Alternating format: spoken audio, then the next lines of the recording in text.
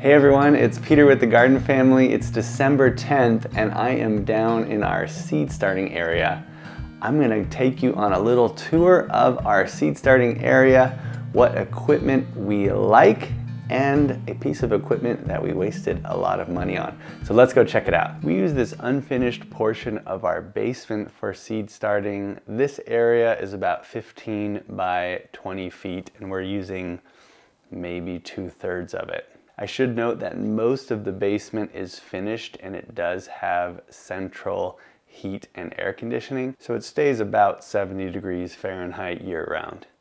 As far as utility tables, I really like these stainless steel restaurant style tables because they're perfectly fine if they get wet. They're super easy to clean. And if we ever transition our seed starting area to, let's say, a greenhouse or an outbuilding, we can just take them with us. As a side note, as I talk about products, I'll include links down in the description. We don't have any affiliations with any of the products and don't make any money off any of the links that we have down below. They're just things that we have bought that have worked for us. This island table is 30 by 72 inches and it's just a plain table with this undermount area. And then behind me I have two of the same size tables, 30 by 72 inches, but they have a little backsplash, so as I'm watering, water won't go behind the tables.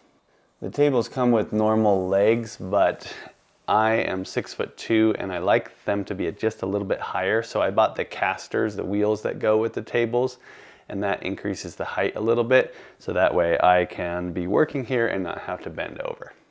Overall, I really like the tables. I'd buy them again. They are a little expensive. I think they're somewhere near $300 per table, but they should last forever, and like I mentioned before, we can move them to another location if we need to.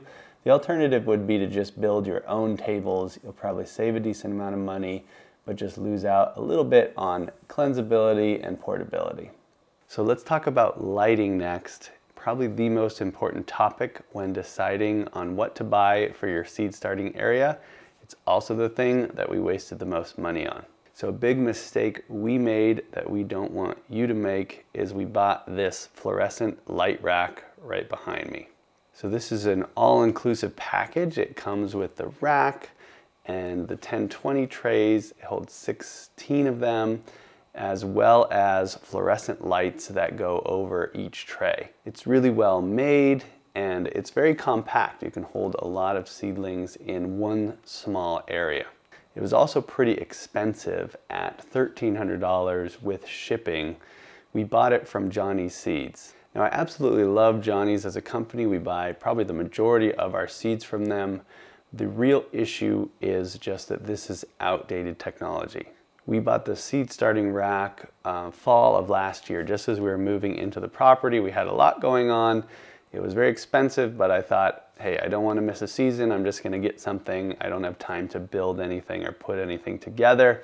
And at the same time, I decided to also try one of the newer high-powered LEDs. So these two lights right here are the newer high-powered LED lights. We bought one of them last fall to give them a try, and they absolutely performed so much better than the traditional fluorescent lights that we really regret buying the fluorescent rack.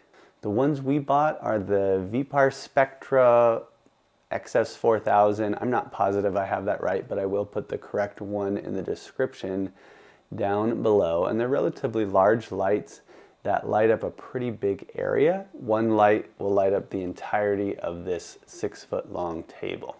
And what I noticed with the seedlings between them in the fluorescent lights in comparison to the LED lights, the seedlings in the fluorescent lights, they were just sort of staying alive. They really felt like indoor plants, just kind of limping along until you could get them outdoors where they could thrive. Whereas the LED lights, they were really thriving indoors. My pepper plants were so large and robust and healthy.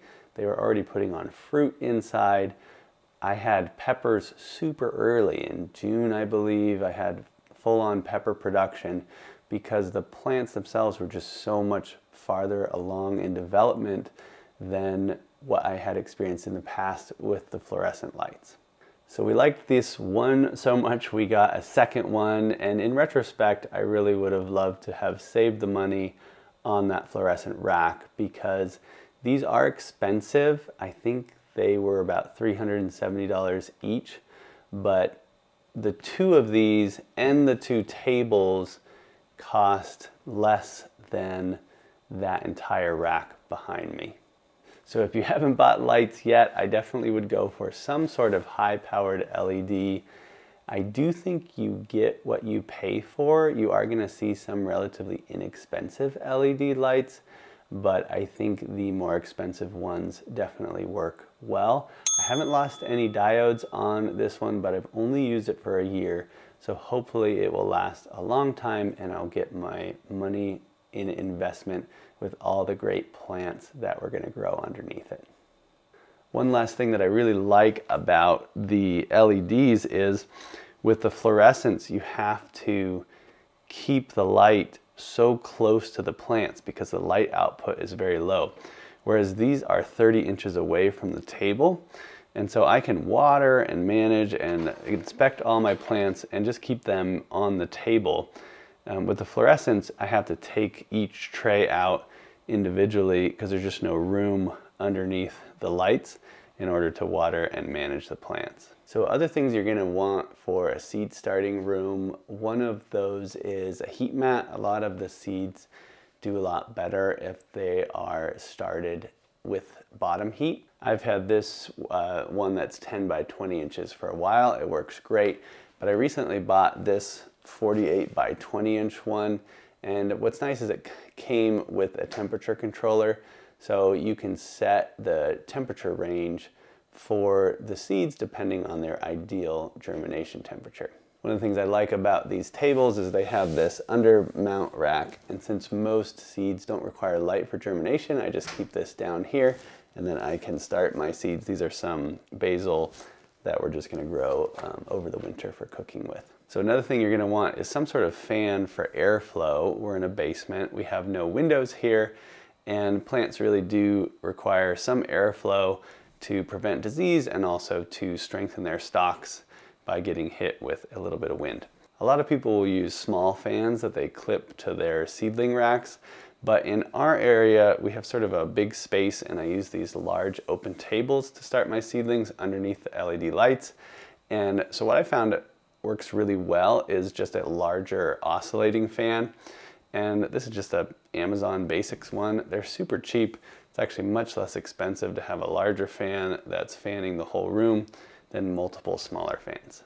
All right, let's talk about trays now. So you're going to need a few things. One are these industry standard size 10-20 trays, and then obviously you're going to need something to pot up your plants in, and then I have a special thing I always use during the initial seed starting. I'll show you in just a second. So 10-20 trays. As far as which ones to buy, I would recommend just buying the more expensive, thicker plastic versions of these because you're going to reuse these over and over again multiple years in a row. And I have opposite advice for these smaller planting trays. First thing, when you're buying these, you should just make sure that they fit well in the 10-20 trays, that there's not sort of a half container's width there. I personally like the cheap versions of these. The reason is I've bought expensive ones in the past and I'm just not that great with them. You bring them out to plant your seedlings, I've left them out, the lawnmowers run over them before, and also I had one time in Fresno, California when it was really hot and they warped in the sun. So for that reason, I just buy a large pack of these. I'll include a link of the ones I bought in the description. And that way, if I trash one or forget about it, I can just throw it away. I don't really mind. Now, the last thing about these seed starting trays that I really, really like are these to-go containers with clear plastic lids. So if you want to be resourceful, you can save any sort of clear plastic container and use that, let's say a rotisserie chicken container. But I just bought a large amount of them. One of the things that's tough when saving containers, whether it's these to-go type containers or if you're saving small containers for plants, is they're harder to store if they're various sizes. They don't really inset into each other, whereas I can have a lot of these all in one small area because they're all the same size. So I use these to start pretty much all of my seeds. I placed moist potting soil in here, place my seeds in there and a label, cover it up, place it on a heat mat if needed, and I do not water it again. Once they're germinated and have a little bit of size to them, I then prick them out and put them into their appropriate containers. Seed starting is a whole nother topic, however, so if you want me to make a more detailed video of how I actually start my seeds, let me know in the comments. Maybe I'll work on it this spring. All right, last few things that are essential for seed starting. One, super simple, but you're definitely gonna need labels and a good pen that doesn't wash away with water. We all think we're gonna remember what we planted without labeling it, and we never do. So label everything you plant, you won't regret it. You're gonna need a seed starting mix, and if you buy an actual seed starting mix from a big box store, you don't get very much. If you have a small garden, that will probably be fine, but it does cost a lot for the volume that you get. I actually really like this Pro Mix variety. It comes in these compressed bales, but you get a lot for how big it is, and it is a peat-based product. I know there is some qualms with that, but it's still my go-to as far as seed starting. The main thing is you shouldn't use just soil from outside, as you are much more likely to have diseases on your seedlings that you'll bring into your seed starting room. And the last minor thing that you will want to have is some way to store and categorize your seeds. I really like these photo organizers. They come with multiple of these 4x6 containers, and they fit seeds super well. The way I organize these is I place the seed packets by the date that I'm going to start them. That way in January, I'm just going to grab this box to start my onions and my pansies, etc.